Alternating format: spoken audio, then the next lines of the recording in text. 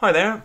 In today's demonstration, I'm going to show you how you can create a draft email via Power Automate. So traditionally, if you're creating an email in Power Automate, you would use the send an email action. And of course, by using that send an email action, that email would be generated and sent there and then. With this particular example, what we're going to be doing is we're going to be taking advantage of a graph API action, and we will be able to construct a draft email, save that into the drafts folder of your Outlook mailbox, and then of course, in our own time, go into that drafts folder, make any changes to that email, and then hit the send button. So it's partially automated and then partially manual, but it allows you of course to make any changes to that email before it's actually then sent out. So if we jump into the Microsoft documentation here, we're going to use the graph API as I mentioned earlier, and there is this action called create message, and I will put a link to this documentation in the description. But if we scroll further down, we can see that there are examples, and the first particular example is how to create a message draft using a JSON format. So what we'll be doing is we'll be copying this JSON you see here, and then just populating some of the important fields like the subject, the importance, the body, and the two recipients, and of course that'll then be pulled across into the draft email that we create. Now I mentioned we'll be creating a draft just in case anyone's still not sure what I'll be doing. I'm in my Outlook mailbox here. I have a drafts folder.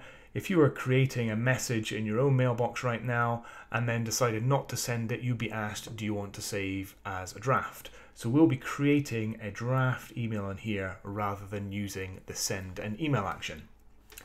So if I now jump into Power Automate, I have a manual trigger at the moment for the beginning of my flow, but equally you could use when a form response is received from Microsoft Forms. Maybe you want to respond to each of your participants of a Microsoft form, but equally maybe you want to trigger a new draft email from a Microsoft list, in which case you could pull different columns of metadata from your SharePoint list and construct a draft email.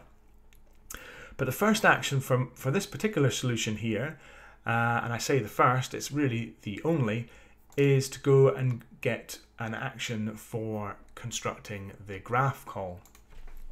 So I'll go into new action and I'll type in graph, and we'll see here we have the Office 365 group come up. So if I click on that, that'll give us our group of actions, and the particular action I'm looking to use is send an HTTP request, which currently is in preview, but hopefully in time it will become general release.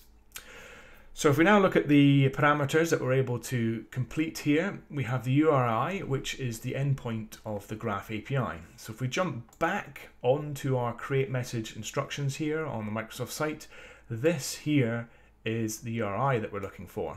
So if I just highlight, I can copy it with a Control and C, I can go back into my flow and I can paste it in. The next important thing is the method. So again, if we have a look here, we can see in capitals we have post. So we want to change this method to a post. And then finally, we need to provide that body. So if we go back here again, and now if we copy the JSON that we see here, Control C it, and back into our flow, we can Control V it. And I'm just going to go and make some changes now to the likes of the subject and the body. So this is my draft email from Flow. That can be our subject line. And I'm going to change the content of my email just to say this was generated from Power Automate. And then our email address I'm looking to send to is my ideas@demobird365.com. So if anyone has any ideas, they're looking for help with a solution or any ideas for any future videos, feel free to drop me an email at ideas@demobird365.com. And now all I'm going to do is I'm going to hit the save button, and we are going to hit the test. So all we're expecting from this is a draft email. So if I go and put it into manual mode, I hit the test, wait for it to save there, hit continue, run the flow, and all being well, It's completed, and if I jump across into my email, you can see now I have a draft email in my Outlook mailbox. So I can go ahead and open that up. You can see here it's got my email address that I'm sending to. I have my subject for my draft email from Flow, and of course this was generated from Power Automate. And I can make any changes to that, like so. Here are some changes, and go ahead and hit send. And of course that's the email now sent. So there was an example of how to create a draft email from Power Automate. Like I mentioned earlier, we could use this from a Microsoft form response or indeed from a Microsoft list. I'm eager to hear what other ideas you might have for this particular solution. And as always, if you haven't, make sure you subscribe, and hope to see you again sometime soon. Thanks very much for watching. Cheers. Bye.